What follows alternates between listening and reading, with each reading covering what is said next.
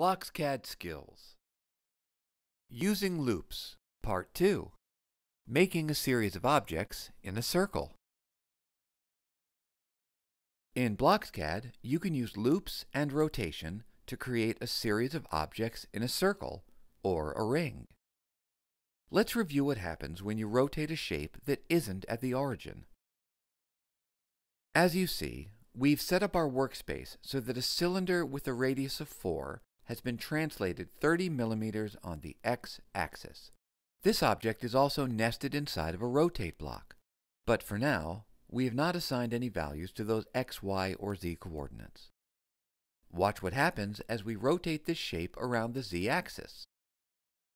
By 30, 60,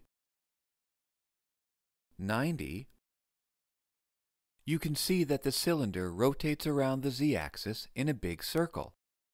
If we keep going, 180, 270, we get back to where we started. To make these rotations easier, we can use a loop.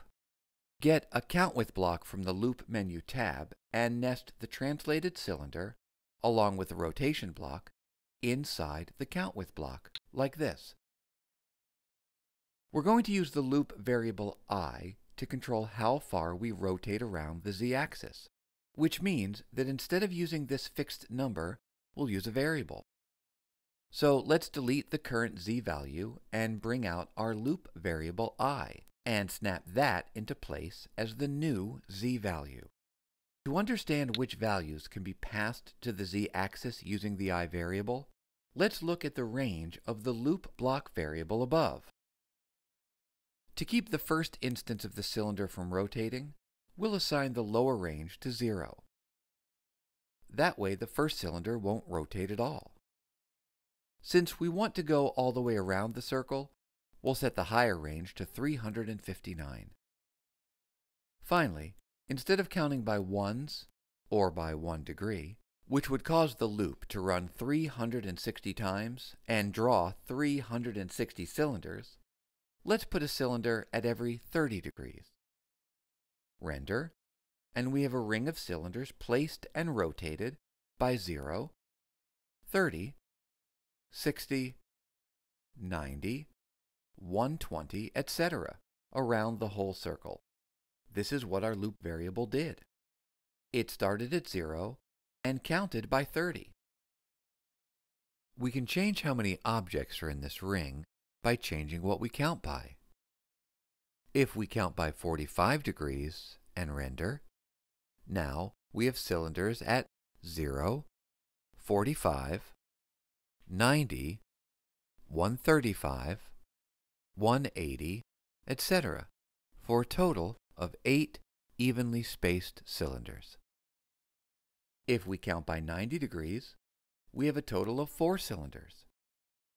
If we count by 15 degrees, we'd have a total of 24 cylinders. Not surprisingly, that's twice the number of cylinders as when we counted by 30. Not all numbers will give us evenly spaced cylinders around the circle. For example, if we make our loop and count by 50 degrees, we end up with 2 cylinders stuck together at the end.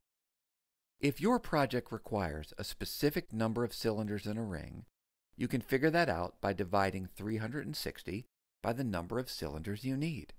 For example, if you needed a circle with 5 evenly spaced cylinders, that would be 360 divided by 5. So we'd count by 72. That gives us 5 perfectly spaced cylinders. If we want a circle with 9 cylinders, that would be 360 divided by 9. Change the loop to count by 40, and now you get 9 equally spaced cylinders. To make your ring look like a clock, we'd need 12 evenly spaced objects. So that would be 360 divided by 12. So we'd rotate every 30 degrees. You don't have to make a full circle. If we change our index variable to count up only to 180, we'll get half a circle, like this. As you can see in this example, with only 4 blocks and a little creative thinking, using loops in BlocksCAD lets you create a variety of designs and projects just by changing a few simple values.